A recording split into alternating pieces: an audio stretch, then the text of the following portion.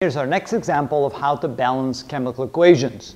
Now here we have an interesting equation. We have potassium chlorate, and that will then react and yield potassium chloride and oxygen. Now that little triangle over here means that it will not happen on its own. You will have to add heat. So if we add heat, if we heat this up, it will dissociate into potassium chloride and oxygen gas.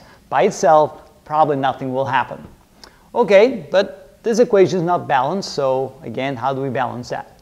Notice that over here we have potassium by itself in one compound right here, and then we have potassium over there, which means that these two molecules will have to have the same quantity. So if this is 1 mole of potassium chloride, then we have to have 1 mole of potassium chlorate. If this is 2 moles of potassium chloride, we'll need 2 moles of potassium chlorate just to make sure that the potassium is balanced on both sides of the equation.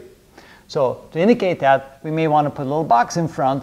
This indicates that this box will have to have the same number as this box. And again, notice that I left room in front of each molecule so that I would have room to put the numbers in as needed. Okay, next I'll look at chlorine right here, the chlorine atom. There's 1 in this molecule and there's 1 in this molecule, which again means that whatever number I put in there, I must have the same number in there.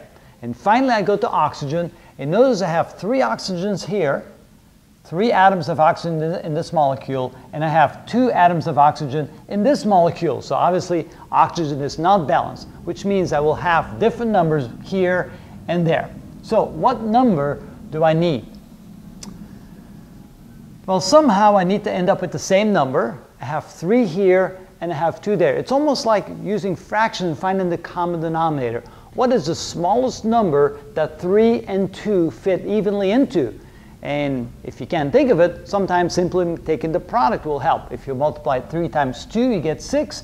So 6 ends up being the smallest number that 3 and 2 evenly fit into. So in other words, we'll have to put a number in front here and a number in front there. That'll end up with 6 oxygens here and 6 oxygens there. Well, if I need 6 oxygens here, I'll need to put a 3 in front of it. And if I need 6 oxygens here, I will need to put a 2 in front of that. So now I know that 2 times 3, which is 6, I have 6 oxygens, and 3 times 2 is 6, I have 6 oxygens. Now oxygen is balanced.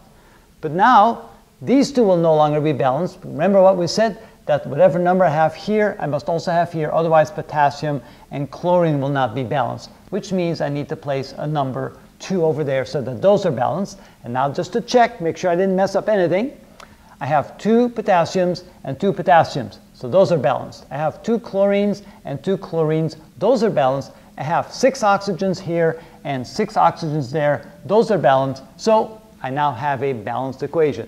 That means I need 2 moles of potassium chlorate. When heated, will yield 2 moles of potassium chloride and 3 moles of oxygen gas. And that's our balanced equation.